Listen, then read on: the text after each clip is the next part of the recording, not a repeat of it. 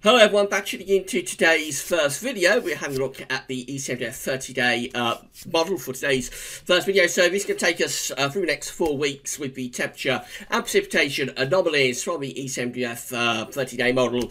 And we're going to look at weather for the UK and the rest of Europe as well, taking us into the early part of November actually today. So get on with the video short. Just say that coming up later on this afternoon, we're going to have the regular week to 10-day video update, and that will of course include all of the usual features. Right at the Hungarian Met Office for this one, so big thank you to them for supplying the charts. We can't show you mean sea level pressure or 500 millibar heights with this, but you get a rough idea from the temperature and precipitation anomalies of what model is forecasting.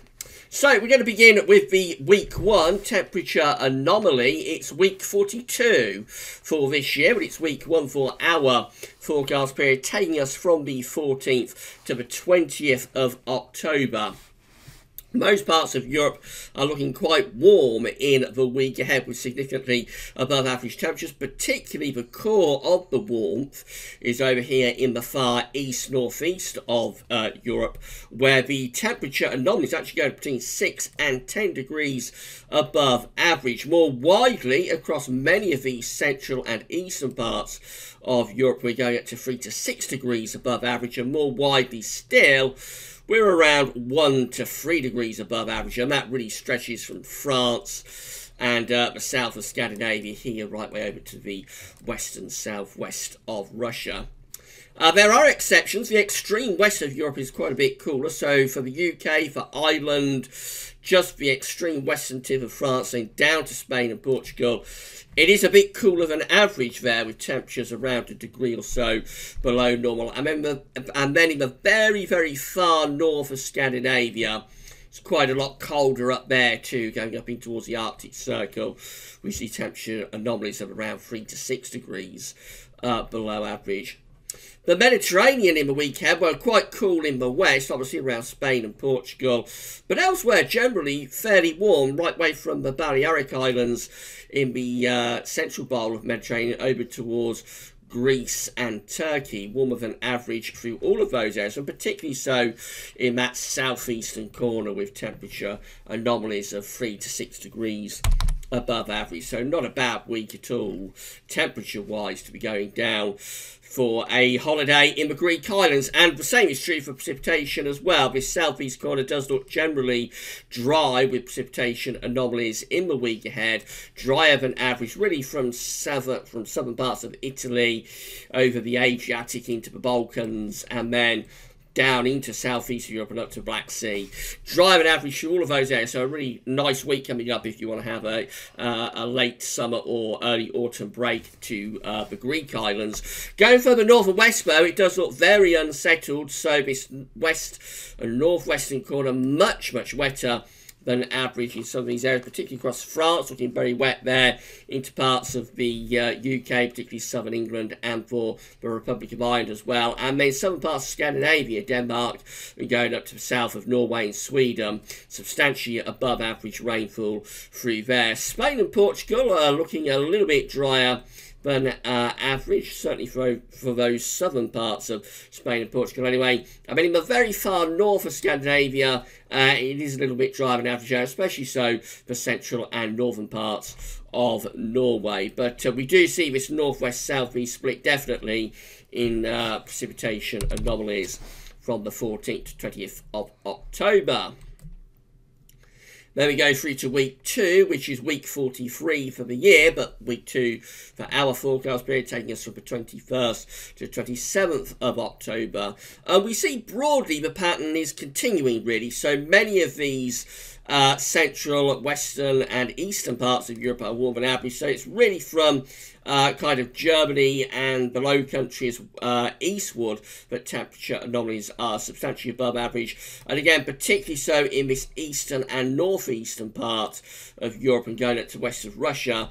Again, we see temperatures widely around 3 to 6 degrees above average. In the west, it looks rather cooler, although for Scotland, for Ireland, the Republic of Ireland, it's actually going A little bit warmer than average there, slightly above average, but for England and Wales, it's close to average. And then France, also close to average, with hints of Spain and Portugal being ever so slightly below average. This western bowl of Mediterranean also looks a little bit closer to average this week. It's really from Italy eastwards over into the eastern Med that the temperature anomalies are above average. So most parts of Europe having quite a mild week this week, but it is a bit cooler in the west and particularly in the southwest. Precipitation anomalies look like they're drying out across western parts of Europe now. So for France, for the UK, it is a little bit drier than average actually this week, and also for Spain and Portugal as well. So we're losing the influence from the low pressure. Seemingly high pressure should be starting to take over. At the same time though, this central bowl of the Med is going very wet. So from the Balearic Islands over towards Italy, and also for Corsica, Sardinia, for Malta, very wet conditions indeed through this central part of the Mediterranean.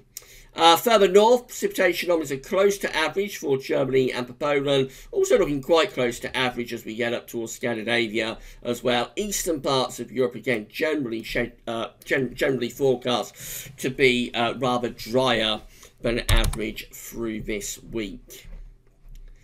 Moving on to week 3, which is week 44 for the year now. The signal is beginning to get weaker, as it often does. We see that this southeastern part of Europe is forecast to be warmer than average. That's where the mild and average temperatures are receding into. Elsewhere, we have lots of white, which is either no signal or average. I suspect because it's week 3, which does take us from the 28th of October to the 3rd of November, I suspect it's more no signal really than average. Possibly hints of being a bit cooler than average close to the UK and to Ireland as well. But otherwise, there's not enough of a signal there, I don't think, to be able to draw any useful conclusions. Precipitation anomalies for week 3. Drier than average around the UK and Ireland, and also going out into the Atlantic. That's a signal for some higher pressure there. Looks a bit wetter than average through this central part of the Med still, so low pressure seemingly will be down here. And again, otherwise, there's just not a great deal to go on. Lots of white showing up there, which really, again, is no signal. The model is losing a signal the further out we are going. But it does look as though we would probably have some high pressure around here to west of the UK, which would tend to favour winds coming in from the northwest, I suppose. So that's why it could be a bit cooler there. And then low pressure is probably around here. And then moving on to week 4, finally, which is week 45 for the year. This one takes us from the 4th to the 10th of November. Again, there's not enough of the signal to be able to draw any useful conclusions. We do see, but close to Iceland, it is a little bit warmer than average up there, and possibly hints at still being a little bit warmer than average down in this southeastern part, so from southern parts of Italy around the Adriatic and then down towards Greece and then up towards the Black Sea. Possibly just hints at being ever so slightly warmer than average through there. Portugal a bit cooler than average, but again, otherwise there's lots of white going on, so it's a case of no signal. We've gone to week 4 and model has lost its signal. Precipitation-wise, finally, so again, really weak signals. It does look as though this far northwestern corner is a bit drier than average, so there could be some high pressure around this sort of area perhaps, which would favour pulling in winds from quite a coolish sort of northerly type direction. So it could be hinting at quite a cold start to November, perhaps for the northwest of Europe, including the UK. But again, it's such a weak signal, but it is hard to draw many conclusions from that. Otherwise, again, it's just a case of no signal really until it reaches far southeastern corner, where perhaps hints at being a little bit wetter than average. So it is a bit of a mixed bag for the next 4 weeks. Obviously, weeks 3, 4 haven't got much of a signal there. The next couple of weeks, we're starting off very unsettled in the north and the west of Europe. It looks like things will be drying out as we get through towards the end of October. Quite cool as well in the north and west overall, I think, in this update, with the warmest anomalies seemingly in the east and the northeast of Europe, particularly in weeks 1 and 2. And then, of course, signals are getting much weaker as we go through to weeks 3 and 4. Right, so that's it for your first video today. It's just a snapshot of what model is showing today. It could all look very different next week, but that's it for this week. We'll do it all over again next week. We'll be back later on today with your week 10-day video update, so come back for that then. We had quite an interesting GFS run this morning, hinting at perhaps something rather colder by the end of October, so I'll talk about that in today's second video update. Well, that's all for now though, and thanks for watching.